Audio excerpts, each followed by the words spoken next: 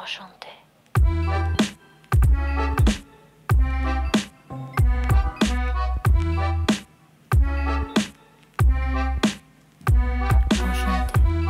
FinTrends is a podcast series dedicated to the trends and news in the finance sector.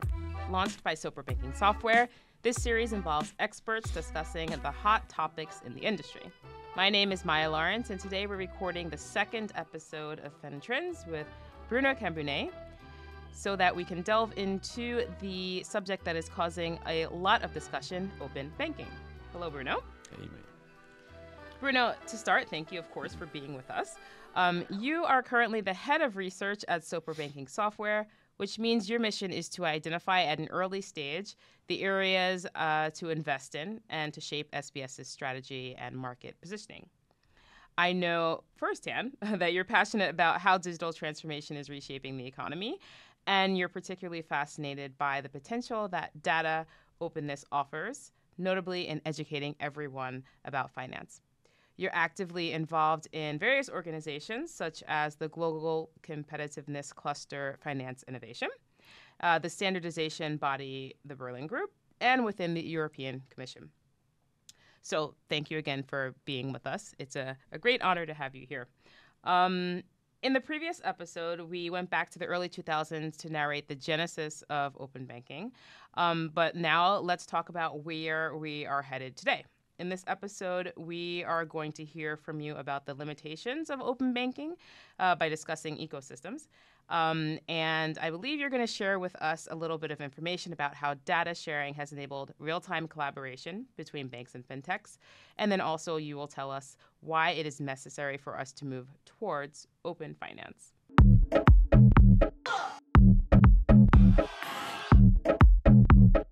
So I'm going to ask the first question then. In your opinion, Bruno, what are the opportunities and the challenges that real-time collaborative work raise in the financial sector? Real-time and collaboration are bringing two major things. It's data accuracy, because one player does not rely on only the data he may have in various systems, but also leverage collaboration in order to get over data, which brings accuracy.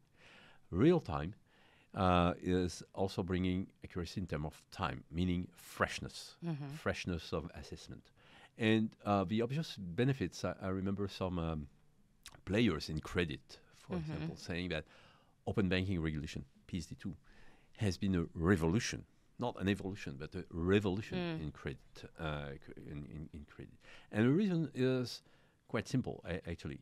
It's number one, the credit worthiness or financial health of a company or an individual might be assessed not only real time, so very quickly, but also we can assess into more detail how such a person or such an enterprise is financially healthy, meaning managing his finance or her finance in a way which is secure for a credit institution to provide some money, or for fund, for a CV or for a fundraiser to be able to provide these funds to an enterprise or whoever. And and this means that I would say that there is another angle of this. It's that inclusion.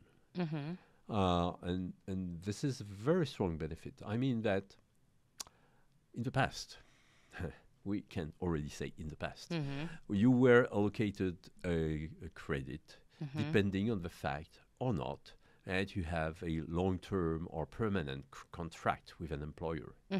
Okay. And because this was a kind of guarantee that you would have regularly on your account enough money in order to reimburse a credit. But this was absolutely not linked to the way such people owning such long-term or permanent contract would behave in terms of financial. And there are numbers of temporary workers or in the gig economy, generally speaking, that are really reliable, Right. Which were not, accessible, out, right. could not access to such capabilities.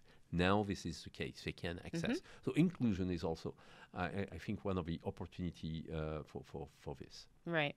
Now the challenges are behind collaborative. Collaboration means sharing data, sharing maybe services. It's a matter of trust. It's a matter of security. Who is who, and making sure that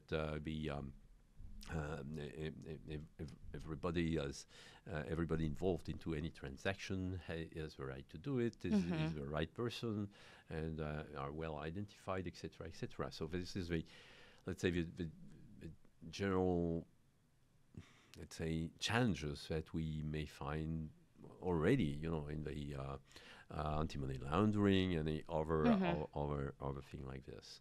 But collaboration is also about, co-opetition, so making every player ready to cooperate in some segments, some situation for specific customers, while on others they are against and maybe competitive.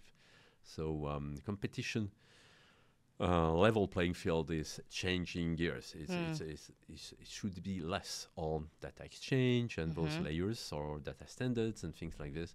It should be on the business and on the added value on top of this that everyone can bring. So this is certainly one major challenge that is not yet fully overcome.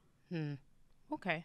What they can bring is obviously the technical savviness. And tech savviness is, especially for fintech software provider, is really to focus on the business use cases the customer wants and to leverage their tech savviness in order to better address such business use cases.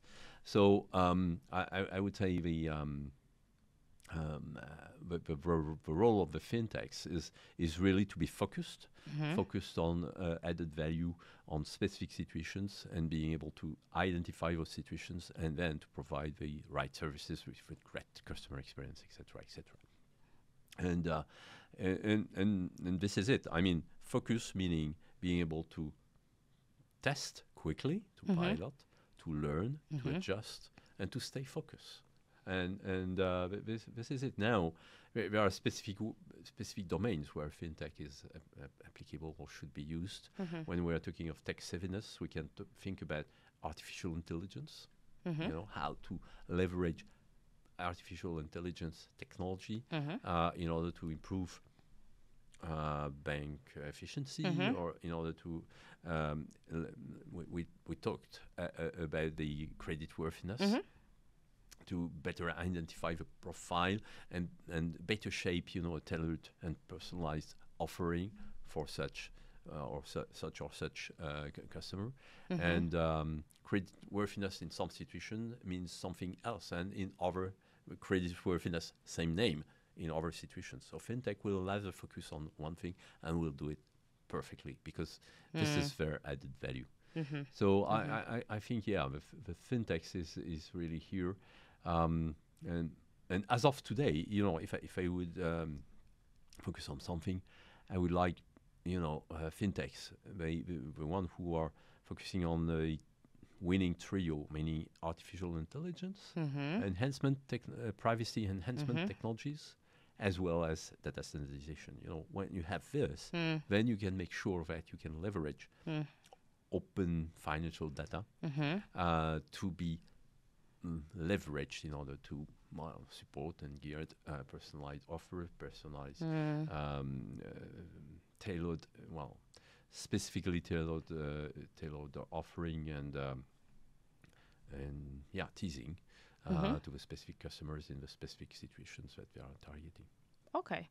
I think that brings us perfectly into the next question that I have, which is about the collaboration between fintechs and banks and creating new and open offerings for the future. So what are the ones that you think will be the next major initiatives for banks and fintechs in creating these new offers that are really geared towards kind of, I think what you're saying too, is the customer, good customer experiences? I would say there are three levels, could be taken as short, mid, and long term, but it's really three angles or levels. The number one is all what is day-to-day finance, how to pay, how to best pay, how to choose the best payment instrument, and to automate this according to the one who is traveling or who is buying the shop in the street close to his habitation, etc. So this includes also, all what is a, payment by link. You flash a QR code and bingo, you've paid, or brought some money to a friend or to someone in the street, whatever. So this is the basic, let's say, the day-to-day financial services. Then comes the services which are more advanced, like the credit. Right. Well, credit is obviously one thing, and there is a lot, as I mentioned already, so I'm not going to repeat, to do in this domain. I think the maybe the most advanced layer is about financial well-being, generally speaking. And under this umbrella, there is tons of things. And we go way beyond what open banking has been focusing on, which is only payment, in order to address the wealth, savings, maybe insurance to some extent. And this is where certainly open finance is going to bring more. So this is where I think the capability of fintechs to be focused on some specific stuff and to test and learn on this can bring value to the banks, which are usually more spread on across various solutions and not specifically focused on one specific situation of a customer. Okay. So we talked about the fintechs and we talked about the banks. I want to talk a little bit about other players too. So I have a specific question for you about how you think that banks and fintechs and something like utility providers or other companies that are kind of like even more different can prepare themselves for the future of open banking or open finance. Where do these other kind of companies come in, and how does open banking or open finance touch them, and how can it be helpful for them? I think that the banks are very aware that value creation will go through collaboration, generally speaking. And I would refer to our survey that we're running every year, which is the DBX. By the way, is going to be published for year 2023 in the coming weeks. This is the number one, because what we have seen, at least over the last two release of this digital banking maturity assessment, is that banks are more and more convinced, and financial players are more and more convinced that collaboration is the only way for collaboration, for creating value. And that's not saying they are under or minimizing the risk and the challenge in regards to competition, because competing is something not easy to do, especially in the finance market, which is not used at all to do this. But you mentioned utilities. That's very interesting because, utility provider are interested with the basic services that I mentioned in your previous questions. They are looking for, signing a contract and being regularly paid for the consumption of telephone, water, electricity, gas, right? And they need to be paid in a way where they are not taking a risk, like with the direct debit in Europe, for example. There is always a risk that the payer will contest something and will block or being reimbursed, and then comes lots of hurdles. Not saying he should not, but yeah, this is so. And open finance, open banking, generally speaking, and the schemes accordingly are going to bring lots of things in this regard. Now, utilities. And this goes from onboarding. You are a mobile company, you want to onboard a new customer, how to onboard, how to very quickly assess his financial savviness in order to afford this or that contract that he's about to sign, and to do this in a way which is not, taking days to make it happen, Yep. not saying weeks.